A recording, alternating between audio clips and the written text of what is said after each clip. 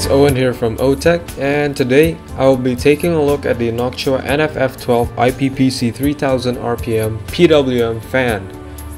That's a mouthful of a name, but yeah, yes, it isn't brown and tan.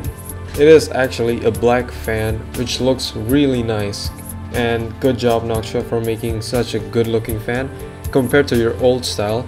But yeah, let's take a look at the specifications first. As you can see, it is quite obvious that Noctua has made it faster and much more powerful than the standard normal consumer variant, which is awesome and is also useful for server environments.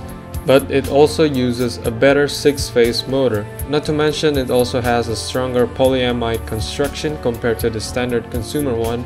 And also another feature that they added for the industrial version is that this fan has IP52 water and dust protection.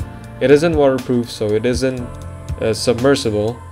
For that you need the IP67 fan, which is much more expensive, and it only goes to 2000 RPM, but I don't need that, so I just got the 3000 RPM IP52 ones. And of course, it has all the typical Noctua NF-F12 features, such as the focus flow frame, which focuses the airflow into a column of air using the varying angular distance and vortex control notch guide vanes,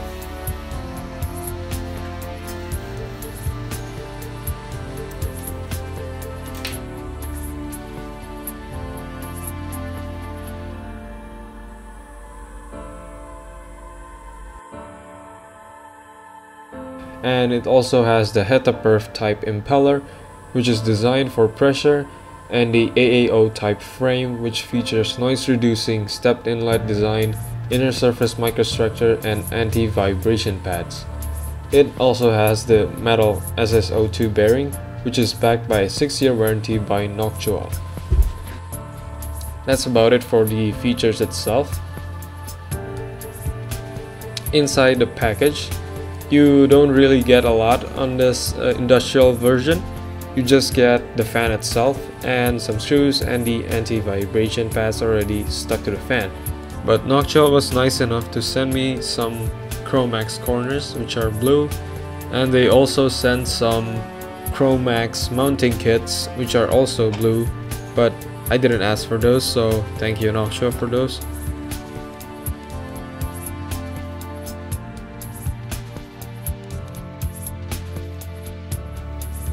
For the anti-vibration mounts, you just pull it through the fan and pull the other side to your case and it's mounted.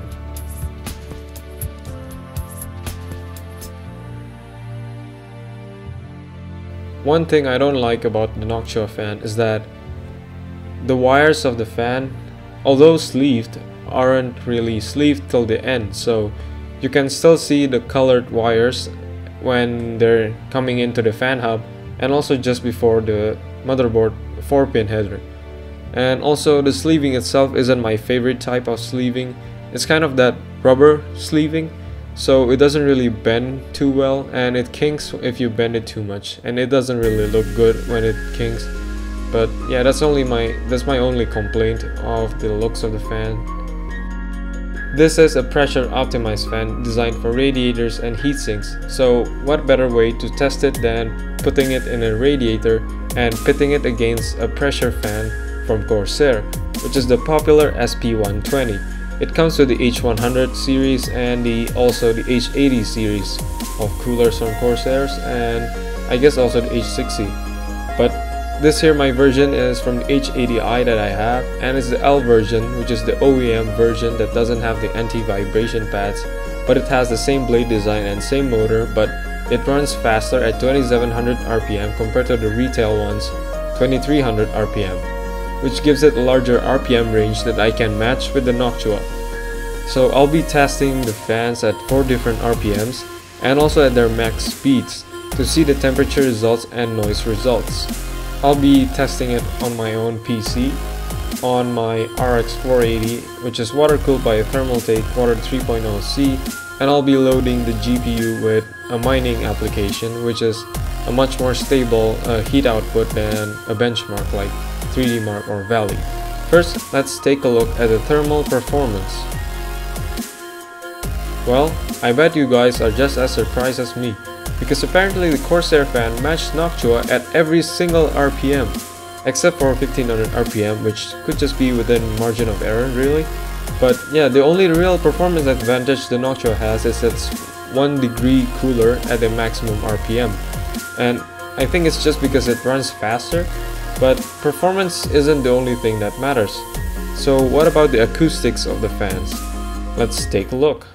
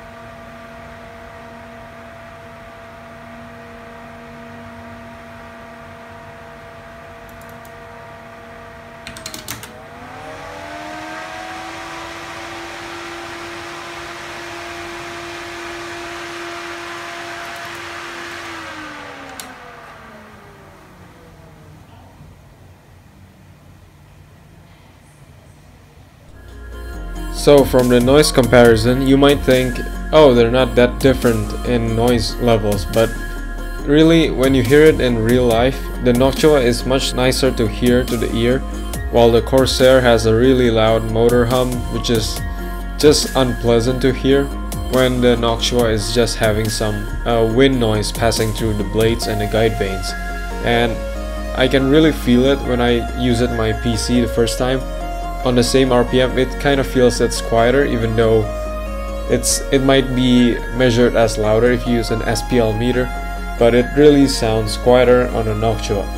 Another advantage is that the Noctua has a much more better and more linear RPM curve from the PWM signal than the Corsair, which sets a terrible 600 RPM limit at a 0% PWM.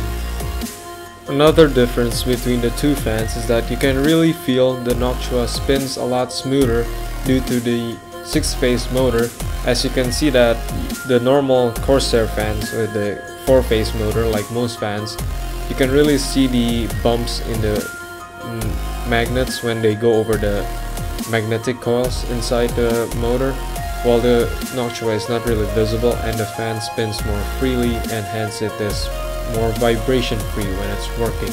And the Hetaperf impeller seems to be more dust repellent compared to the Corsair fan. I've been running this fan for a few weeks now, hence why you see it's a little dusty, but it's just dusty on the leading edge, while the fan surface area of the fan blades and the stators aren't really that dusty, as you can see.